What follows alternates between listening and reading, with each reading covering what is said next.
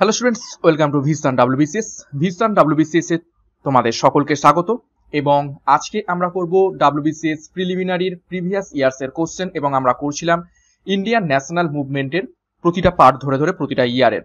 তো গত দুটো ক্লাসে অর্থাৎ পার্ট 1 এবং পার্ট 2 তে আমরা 2020 এবং 2019 করে ফেলেছি। আজকে আমরা পার্ট 3 তে করব 2018 সালের ইন্ডিয়ান ন্যাশনাল মুভমেন্ট থেকে কি কি প্রশ্ন উত্তর এসেছিল সেগুলো বিস্তারিত আমরা দেখে নেব। দেখো, এই সমস্ত যে প্রিভিয়াস ইয়ার্স ক্লাস করানোর একটাই কিন্তু উদ্দেশ্য রয়েছে, কেননা তোমরা জানো এবং আমি গত ক্লাসগুলোতেও বলেছি, প্রতি বছর বিগত বছরের প্রশ্ন উত্তর থেকে মিনিমাম প্রতিটা সাবজেক্ট থেকে 3 থেকে 4টে করে প্রশ্ন, একদম হুবহু প্রশ্ন কিন্তু রিপিটেশন হয়। যার ফলে কি হয়, ধরো তোমাদের 7টা থেকে 8টা সাবজেক্ট রয়েছে, যদি 4টে করেও প্রশ্ন আসে তাহলে 4 কত 24 থেকে 25টা প্রশ্ন, অর্থাৎ 20 প্লাস কিন্তু প্রশ্ন তোমরা বিগত বছরের এই সমস্ত প্রশ্ন উত্তর থেকেই করে পারবে। তো সেই জন্য কিন্তু বিগত বছরের প্রশ্ন উত্তরগুলো করা হচ্ছে, এবং একটা আইডিয়া এবং কনসেপ্ট তৈরি হয়ে যাবে কি ধরনের প্রশ্ন পরীক্ষাতে এসে থাকে WBCS এ। তো চ্যানেলে নতুন হয়ে থাকলে চ্যানেলকে সাবস্ক্রাইব করো এবং আমাদের টেলিগ্রাম গ্রুপে যুক্ত হয়ে যাও এই ক্লাসের পিডিএফ গুলো পাওয়ার জন্য। বিগত কয়েকদিন ক্লাসটা করতে পারেনি, সেই জন্য কিন্তু তোমাদের কাছে সরি। তো একটা গুরুত্বপূর্ণ ঘোষণা, দেখো আমাদের 8খানা ইবুক একত্রিতভাবে পেয়ে যাবে 2022 প্রিলিমস, WBCS এবং 21 মেনের জন্য খুবই খুবই গুরুত্বপূর্ণ, যেখানে 20,000 MCQ এবং প্রতিটা MCQর সাথে এক্সপ্লেনেটরি নোট রয়েছে। তো এটা একটা জিপ ফাইল হিসেবে পাবে। জিপ ফাইলটাকে এক্সট্রাক্ট করলেই তোমরা 8খানা PDF পেয়ে যাবে সাবজেক্ট ওয়াইজ, এবং প্রতিটা সাবজেক্টের চ্যাপ্টার ওয়াইজ ধরে ধরে এই 20,000 MCQ করা রয়েছে। 800 টাকার বিনিময়ে মাত্র 400 টাকায় পেয়ে যাবে 50% অফ, এবং এই অফারটাকে কিন্তু আমরা আরো বাড়িয়েছি।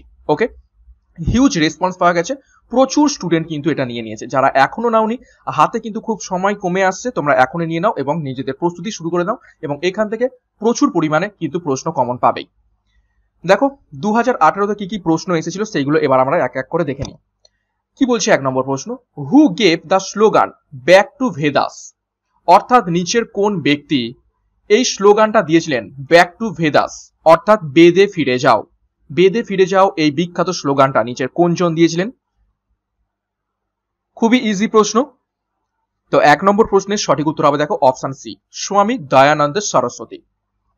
নেক্সট দেখো 2 নম্বর প্রশ্ন, হু ফাউন্ডেড সত্য সাধক সমাজ, ভিভিআই প্রশ্ন, এবং এই প্রশ্নটা অল্টারনেট ইয়ারে কিন্তু এসেছে বিগত বছরে।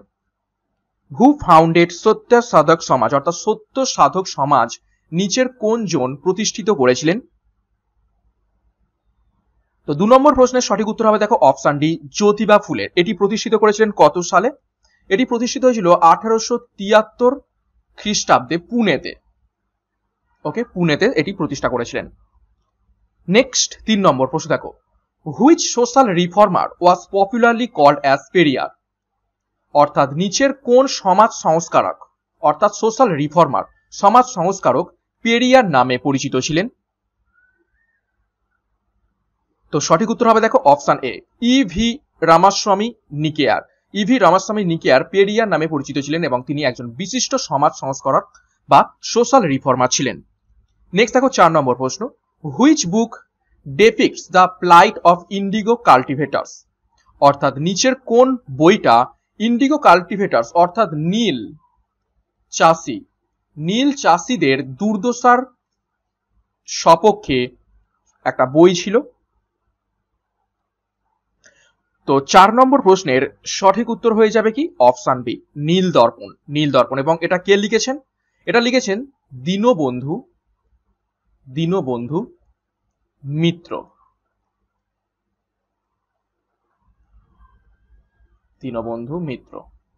ওকে, নেক্সট দেখো 5 নম্বর প্রশ্ন, হু ফাউন্ডেড কৃষক প্রজা পার্টি, নিচের কোন ব্যক্তি কৃষক প্রজা পার্টি এই সংস্থাটি প্রতিষ্ঠা করেছিলেন? তো 5 নম্বর প্রশ্নের সঠিক উত্তর হবে দেখো অপশন এ, ফজলুল হক এটি প্রতিষ্ঠিত করেছিলেন। কত সালে প্রতিষ্ঠিত করেছিলেন? 1929 খ্রিস্টাব্দে। নেক্সট 6 নম্বর প্রশ্ন দেখো, হু was elected the first president of all India trade union Congress বা AITUC অক্টোবর 31, 1920, অর্থাৎ 1920 সালের all India trade union Congress বা AITUCর প্রথম প্রেসিডেন্ট বা সভাপতি হিসাবে নিচের কোন ব্যক্তি নির্বাচিত হয়েছিলেন? ভিভিআই প্রশ্ন, বহুবার এসেছে প্রশ্নটা। তো 6 নম্বর প্রশ্নের সঠিক উত্তর হবে option C, Lala Lajpat Rai. Next 7 নম্বর প্রশ্ন, the breakdown plan in 1946 for transfer of power to India has been proposed by, অর্থাৎ 1946 সালের ব্রেকডাউন প্ল্যানটা নিচের কোন ব্যক্তির দ্বারা করা হয়েছিল ইন্ডিয়ার হাতে ব্রিটিশদের শাসন থেকে ক্ষমতা স্থানান্তরিত করার জন্য? তো 7 নম্বর প্রশ্নের সঠিক উত্তর হবে দেখো option B, viceroy Lord Wavell. Next 8 নম্বর প্রশ্ন দেখো, হু describe the quit India movement 1942 as by far the most serious rebellion since 1857, অর্থাৎ নিচের কোন ব্যক্তি 1942 সালে যে ভারত ছাড়ো আন্দোলন বা কোয়াইট ইন্ডিয়া মুভমেন্ট হয়েছিল সেই আন্দোলনকে 1857 সালের পরের কোন সব থেকে গুরুত্বপূর্ণ একটা আন্দোলন হিসাবে গণ্য করেছিলেন? তো সঠিক উত্তর হবে দেখো অপশন এ, ভাইসরয় লর্ড লিনলিথিগো এই মন্তব্যটা করেছিলেন। 9 নম্বর প্রশ্ন, which governor general of India advocated rapid railway construction in India? নিচের কোন গভর্নর জেনারেল ভারতবর্ষে রেলওয়ে বা রেলপথ তো নির্মাণের জন্য অ্যাডভোকেট করেছিলেন? তো সঠিক উত্তর হবে অপশন বি, লর্ড ডালহৌসি। এবং ভারতবর্ষে 1853 সালে সর্বপ্রথম রেলপথ চালু হয় বম্বে থেকে থানে পর্যন্ত। ওকে, নেক্সট 10 নম্বর প্রশ্ন দেখো, হু ডিনাউন্সড the Congress as microscopic minorities? অর্থাৎ নিচের কোন ব্যক্তি কংগ্রেসকে মাইক্রোস্কোপিক মাইনরিটি বলে মন্তব্য করেছেন বা নিচু চোখে দেখিয়েছেন? তো সঠিক উত্তর হবে option B, Lord Dufferin. Lord Dufferin তৎকালীন 1885 সালের গভর্নর জেনারেল ছিলেন এবং 1885 সালে কংগ্রেস যখন প্রতিষ্ঠিত হয়েছে তখন মাইক্রোস্কোপিক মাইনরিটিস বলে তাচ্ছিল্য করেছিলেন লর্ড ডাফরিন। নেক্সট 11 নম্বর প্রশ্ন, হু রোট দ্য বুক গুলামগিরি? গুলামগিরি গ্রন্থটি নিচের কোন জন লিখেছেন? তো সঠিক উত্তর হবে অপশন সি, জ্যোতিবা ফুলে। এটাও ভিভিআই প্রশ্ন, রিপিট হয়ে থাকে। 12 নম্বর প্রশ্ন দেখো, Indian independence League was founded by? Indian independence League নিচের কোন জন প্রতিষ্ঠিত করেছিলেন? তো প্রশ্ন নাম্বার 12 সঠিক উত্তর হয়ে যাবে অপশন ডি, রাসবিহারী বোস। 13 নম্বর প্রশ্ন, হু was the editor of Hindu Patriot? Hindu Patriot এই পত্রিকাটির নিচের কোন জন সম্পাদক ছিলেন বা এডিটর ছিলেন? তো সঠিক উত্তর হবে অপশন ডি, হরিশচন্দ্র মুখার্জি ছিলেন সম্পাদক। এই হিন্দু প্যাট্রিয়ট 1853 সালে শুরু হয়েছিল। নেক্সট 14 নম্বর প্রশ্ন দেখো, হু among the following gave a systematic critic of modern politics of Indian National Congress in a series of articles entitled New Lamp for Old? অর্থাৎ ইন্ডিয়ান ন্যাশনাল কংগ্রেসের যে আধুনিক রাজনৈতিক ধারা ছিল তাকে সমালোচনা করে নিচের কোন ব্যক্তি নিউ ল্যাম্পস ফর ওল্ড শিরোনামে একটি সমালোচনামূলক সিস্টেমেটিক ক্রিটিক অর্থাৎ সমালোচনামূলক পত্রিকা শুরু করেছিলেন? তো সঠিক উত্তর হবে অপশন এ, অরবিন্দ ঘোষ। 15 নম্বর প্রশ্ন, হু প্রোপাগেটেড হিন্দ হিন্দি হিন্দু? হু প্রোপাগেটেড হিন্দ হিন্দি হিন্দু নিচের কোন জন হিন্দ হিন্দি হিন্দু এটা বিস্তার করেছিলেন বা প্রোপাগেট করেছিলেন? তো সঠিক উত্তর হয়ে যাবে দেখো অপশন বি, মদন মোহন মালব্য। কিভাবে মনে রাখবে এই প্রশ্নটা দেখো, H H H Hind Hindi Hindu, সেরকম Madan Mohan M M M, Madan Mohan Malviya. ওকে, এইভাবে মনে রাখলেই হয়ে যাবে। নেক্সট 16 নম্বর প্রশ্ন, হু was the leader of Ghadar party? Ghadar পার্টির নেতা নিচের কোন জন ছিলেন? এই প্রশ্নটা বহুবার রিপিটে হয়েছে। তো সঠিক উত্তর হবে অপশন বি, লালা হরদয়াল। এবং গদর পার্টি প্রতিষ্ঠিত হয়েছিল 1913 সালে সান ফ্রান্সিসকোতে। সান ফ্রান্সিসকোতে, ওকে, আমেরিকাতে। গদর শব্দের অর্থ কি? বিপ্লব বা রেভলিউশন। নেক্সট 17 নম্বর প্রশ্ন, তিলক from his home rule league in 1916 at, অর্থাৎ নিচের কোন স্থান থেকে তিলক অর্থাৎ বাল গঙ্গাধর তিলক হোম রুল লীগ প্রতিষ্ঠিত করেছিলেন 1916 সালে? তো সঠিক উত্তর হবে দেখো অপশন বি, পুনে থেকে।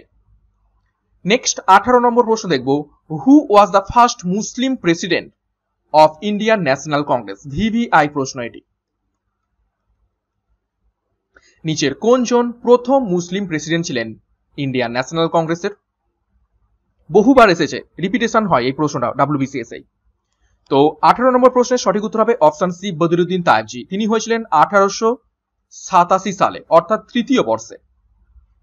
নেক্সট 19 নম্বর প্রশ্ন, president of Indian national Congress at the time of independence was? VVI, অর্থাৎ ভারতবর্ষ যখন স্বাধীনতা লাভ করছে অর্থাৎ 1947 সালে ন্যাশনাল কংগ্রেসের সভাপতি কে ছিলেন বা প্রেসিডেন্ট নিচের কোনজন ছিলেন? তো 19 নম্বর প্রশ্নের সঠিক উত্তর হবে option B, JB Kripalani. Next 20 নম্বর প্রশ্ন দেখো, the resolution of fundamental rights was adopted by the Congress at it's, অর্থাৎ ফান্ডামেন্টাল রাইটস অর্থাৎ মৌলিক অধিকারের যে রেজলিউশন সেটা কংগ্রেসের নিচের কোন অধিবেশনের মাধ্যমে গৃহীত হয়েছিল? তো 20 নম্বর প্রশ্নের সঠিক উত্তর হবে option D, Karachi session 1931। Next দেখো 21, হু was the president of national planning committee set up by Congress? অর্থাৎ ন্যাশনাল প্ল্যানিং কমিটির প্রেসিডেন্ট কে ছিলেন যেটা কংগ্রেসের দ্বারা প্রতিষ্ঠিত হয়েছিল? তো সঠিক উত্তর হবে অপশন বি, জওহরলাল নেহেরু। 22 দেখো, অভিনব Bharat a secret society of রিভলিউশনারিজ was organised by, অর্থাৎ একটা বিপ্লবীদের গোপন সোসাইটি, সিক্রেট সোসাইটি অফ রিভলিউশনারিজ অভিনব ভারত, যার নাম ছিল অভিনব ভারত, সেটা কার দ্বারা অর্গানাইজ করা হয়েছিল? তো সঠিক উত্তর হবে option B, VD Savarkar, Vinayak Damodar Savarkar. Next 23, who founded অনুশীলন সমিতি অফ ডেক্কা? ডেক্কা অর্থাৎ তৎকালীন ঢাকা আমরা যেটাকে বলে থাকি, বাংলাদেশের ঢাকা।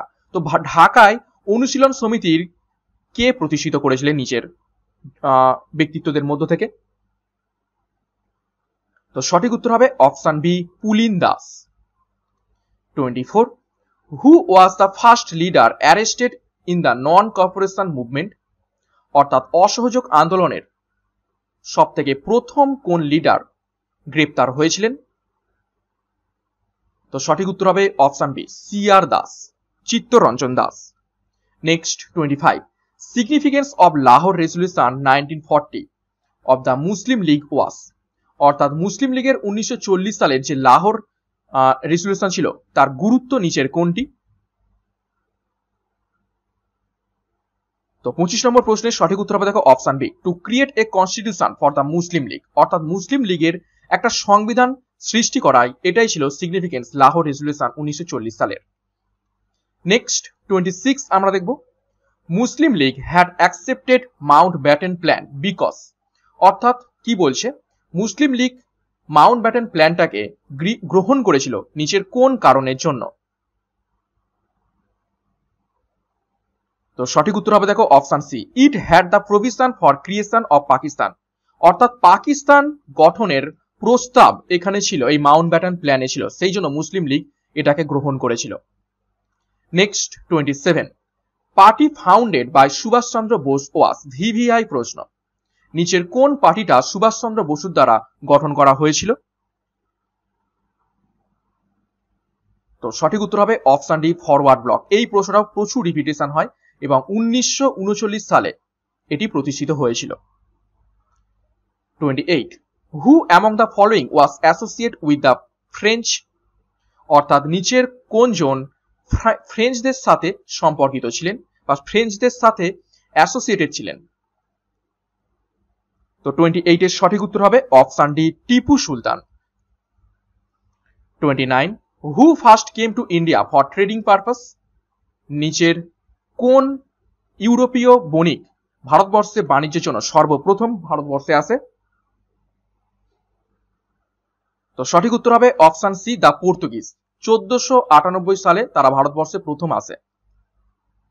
নেক্সট শেষ প্রশ্ন, 2018 সালের মোট 30টা প্রশ্নই ভারতবর্ষে এসেছিল।